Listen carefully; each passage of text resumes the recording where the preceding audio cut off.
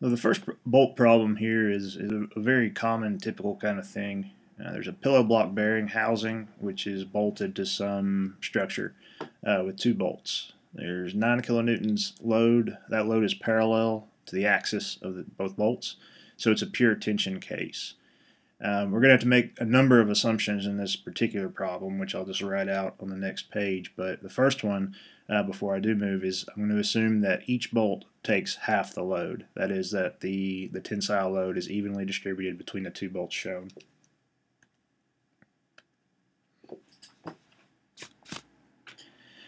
First thing I'm going to have to do is actually choose a grade of bolt. I'm ultimately determining the bolt, which will be a size, a thread, and also a grade. It generally works pretty well to assume a grade just based on the nature of the problem. This just looks like a basic industrial type of bearing. So in the metric system, I'm going to choose a grade 5.8, which has a proof strength. In working in the tensile direction, the proof strength is primarily what you use. That's 380 megapascals. I also need a factor of safety in this problem, and I might generally put this somewhere around the 2 range, just at a glance, but bearing in mind that bolts are relatively cheap, inexpensive ways to, or rather it's inexpensive to produce higher factors of safeties with bolts than it is with clean designs. So I'm actually just going to base this on 4. That's not a hard number to shoot for or anything like that. It's just what I use to solve this problem. And that's based on the proof strength itself there. So those are just some choices made. Also, we're going to have to make some assumptions. The first one that I already mentioned is that the load splits evenly between the bolts. So that was to say that each bolt takes 4.5 kilonewtons. That would be before the factor of safety, so that's without the FOS. With the factor of safety,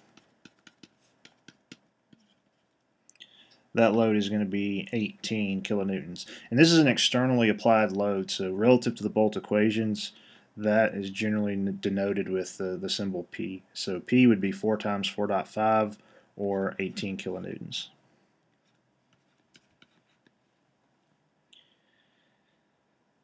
Now it's possible to work through a problem like this without taking the stiffness of the joint into account, but I'm going to make some assumptions that do bring that into account. And that is that the stiffness of the joint is equal to 6 times the stiffness of the bolt. From that I can calculate the stiffness constant C, that is KB over KB plus KM, and KM is 6 KB. So we get 1/7 or 0.143. And then also we're going to tighten to 90% of the proof strength of this material. And finally, when we do torque it down, we're going to assume that the joint is not lubricated. That informs the friction constant that will be used in calculating the actual torque.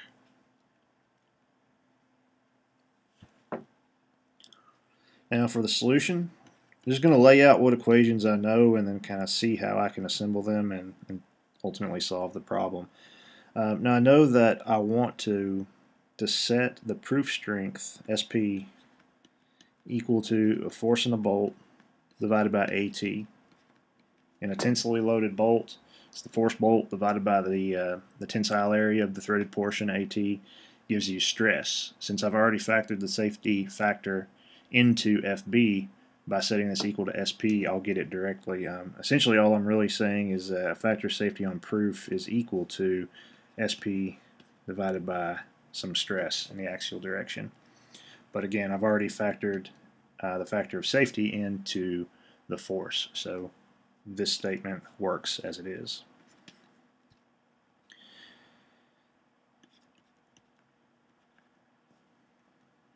Actually, we don't need that.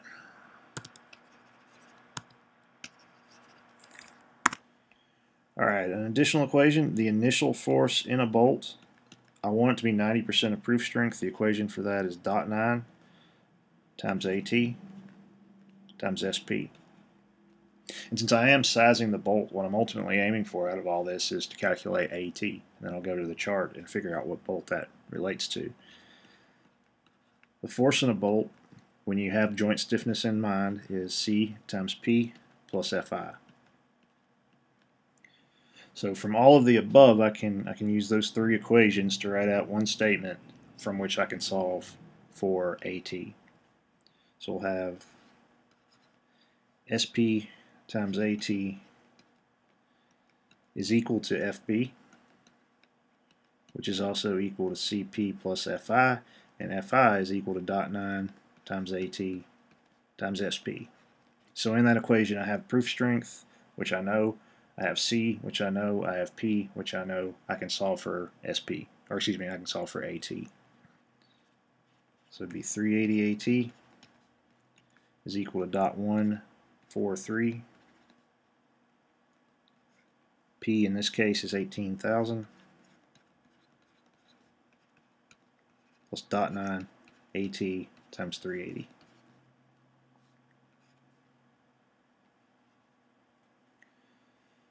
Solving for AT, we get a value of 67.7 millimeters squared. And now referring back to table 8, I can't remember if it was 8.1 or 8.2, that is the S, or the imperial system. Looking at that, we want to round up to the next highest bolt. There's nothing in this problem that makes me want to choose fine threads, so I'm just going to pick from the coarse metric threads, and the next highest one compared to that number is an M12 by 1.75 bolt. That has an AT of 84.3 millimeters squared, which I'm going to need in the next part of this problem. So that's the first result. Now to calculate the torque, we're just going to recalculate Fi based on the new AT. Still going to drive it to 90% of the proof strength.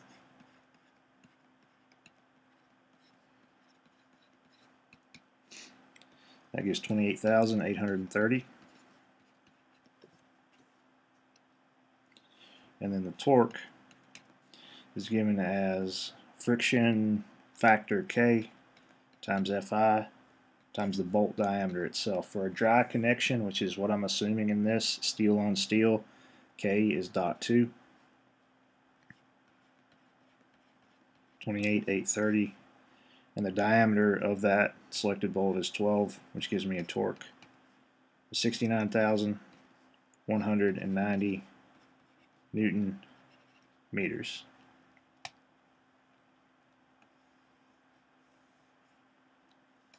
And that's it. One thing to be careful about this when you're selecting bolt sizes is if you're continuing through the problem to do other calculations, make sure you're pulling values for the actual bolts you chose. So you want to make sure to be using the AT from the actual bolt, not the calculated value that you used here. Bolt sizes are discrete. They have their associated areas and diameters and such, so once you've made a selection, you need to use the values based on that actual selection.